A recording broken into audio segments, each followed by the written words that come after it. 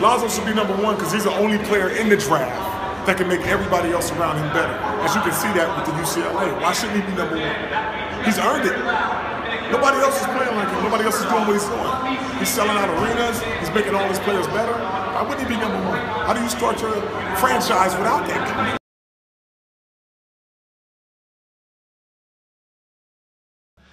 The most astonishing development in sports that I've seen in quite a while has taken place over the last month. And our show played a small part in it only because this man opened his mouth to TMZ just about a month ago. His name, nobody knew him then, was, or is, LAVAR Ball, father of 3 very good young basketball players who could one day be great. We're not sure. Especially the oldest of his sons has got some serious potential greatness.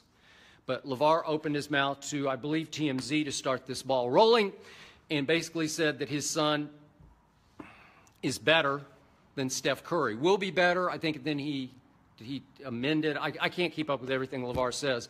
And he finally said he's actually already better than Steph Curry. And boom, people went crazy. LAVAR Ball, the father of the Ball kids down in LA, he kind of keeps making headlines, and he's brought up his name a couple times in this song. Does some of the stuff he's saying bother you at all? I don't want to talk about that. I wish his kids the best, and I know they're going to be great NBA players. That's their job. That's it. Do you feel like he may be putting undue pressure on, you know, an 19-year-old, 16-year-old? Every person should parent their kid how they feel they should. I mean, that's it. Yeah, shout out to Lonzo Ball and LAVAR Ball. Ain't nothing like supporting your son, man, and your son balling out right now, man. We need more fathers like you, man. Appreciate the love that you're putting out there for your boys, man. Real, grown man shit. I'm buying some of the product when y'all put it out there. Billionaire Boys, I'm with that. BBB, Balls, whatever it's called, I'm with you. I'm with you, Mr. Ball. Ball out, Lonzo. West Coast. I just had to say that. Now we return you to your regularly scheduled program. That's why I hate everybody getting mad at LAVAR Ball. I think I pronounced his name right, LAVAR Ball. LAVAR Ball is out here trying to manifest things for his motherfucking kids. What is wrong with a father saying he wants his 3 sons to have a $1 billion shoe deal? Even if he don't get that $1 billion shoe deal, just the fact that he shot for something that high, he gonna touch something. It's all you motherfuckers out there that don't ever set any goals for yourself. All you motherfuckers out there that don't know how to dream big, who knock people like LAVAR Ball. And as far as LAVAR Ball saying things like, in my heyday, I could beat Michael Jordan one-on-one. Why y'all acting like y'all don't got a black father? That's how I can tell that your daddy wasn't in your motherfucking life. Because if you had a black father in your motherfucking life, you know that your black father is not going to admit to another man being better at him than anything. Okay? Period. My father right now either knows somebody who can beat Muhammad Ali or Mike Tyson, or he thinks he can beat Muhammad Ali or Mike Tyson himself. You understand what I'm saying? Like, what the fuck? And then you got to think LAVAR Ball got 3 sons. He's not going to motherfucking tell his 3 sons that another man can whip him in anything. That's what a black father does. Black fathers, man, I don't give a fuck what it is. Your black father going to act like he better at it. I remember my father told me that he used to sniff coke with Rick James and Tina Marie. I don't know if it's true or not. But he damn sure said he outsnorted them motherfuckers. That's just how black fathers are. Black fathers just feel like they can be better than anything. Fuego Montana says, I could be the face of Power 105. That's what he said about, he said, that's a quote LAVAR Ball would say. So the fuck what? If you don't believe in yourself, who the fuck will? If you don't set crazy goals for yourself, who the fuck will? What's wrong with y'all, man? You got to be confident, especially being black or being any marginalized person in this society. We got to damn near be delusional, like, to make it, because they tell us all the time that we can't. You know what I'm saying? They tell us all the things that are against us over and over and over. We know the things that are against us. Like, we know the systemic oppressions that try to suppress our motherfucking greatness. So we have to be delusional, right? But by the way, it's not even being delusional. It's just believing in yourself, period. Because, of course, this society is structured for us to think that we're lesser than. That's why I keep telling y'all, man, white privilege, white supremacy, white nationalism, all that shit is very real. But just because it's very real don't mean that you have to adopt a black inferiority complex. That's why you see me out here screaming black privilege like a motherfucker.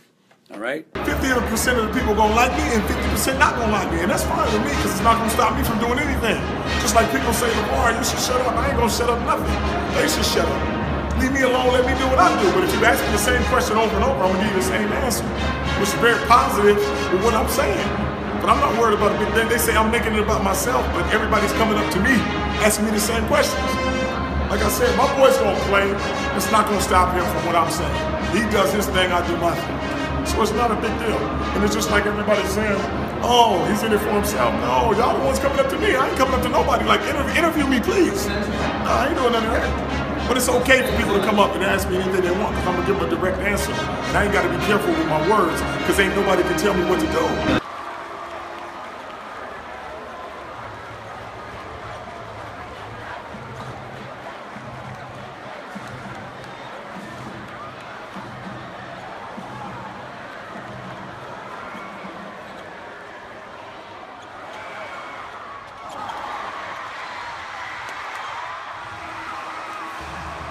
LAVAR Ball has been great for those kids, and I admire how he's gone about it.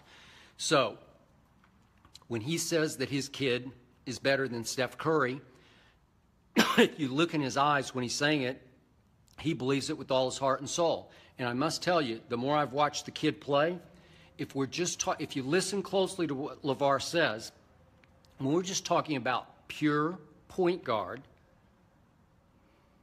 I think he's a better point guard right now than Steph is. I love Steph Curry. Fun matchup is anytime I see my son playing against somebody. Like I told him from day one, it's not the passing and the dribbling and the shooting that's Lonzo's forte. It's the winning. He's been winning for a long time, even since he's been little. We got a house where he's won all the time. We don't have no trophies or nothing in the house. Because that doesn't justify us winning.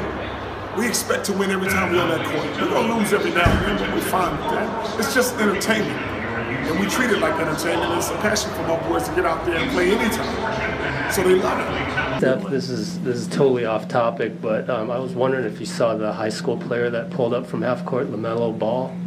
Did you see that highlight? I did. That was some confidence right there. The fact that he made it. I wonder if he's done it before and missed it. And that was. It's the highlight-driven, generation. So that right there was pretty unbelievable, though. For him to call a shot like Babe Ruth and knock it down and act like nothing happened. So shout out to him. And boom, he was coming in to do a podcast with our man Chris Broussard on Fox Sports 1, and I said, hey, would he come in a little early to do Undisputed? And I got my first look up close and personal, and it was the first sort of extended public interview that LAVAR Ball did.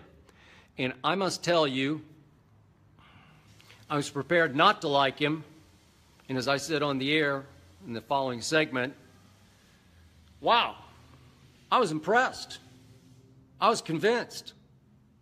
I really liked LAVAR Ball because there's no phony to LAVAR Ball. There's no baloney to LAVAR Ball. He just says what he thinks. This man hits nerves. This man shakes people up. This man often speaks the fearless truth. I've had only one problem with LAVAR Ball. I'll get to that in just a few minutes. But the point is, when you get to look into a man's eyes on live TV, you can often see whether he's real or not. And I thought LAVAR Ball was very real that day. You can take or leave his methods of raising his kids, but you can't argue with what's coming back, what the products of his parenting are. So my point is, this is what LAVAR created, and it's pretty great. I think he's the best player in the tournament right now. We'll see on Friday night, because the matchup is going to be basically, you got 3 of the top 9 recruits from a year ago playing for Kentucky, and you got 1 of the top 9 recruits from a year ago playing for UCLA. But I think 1 is going to overcome 3. We'll talk about that in just a moment. Now back to LAVAR Ball. After all that I hear, all that I've heard throughout my lengthy career, how many players emerged as stars in pro football, pro basketball, even pro baseball to some degree, who didn't have a father?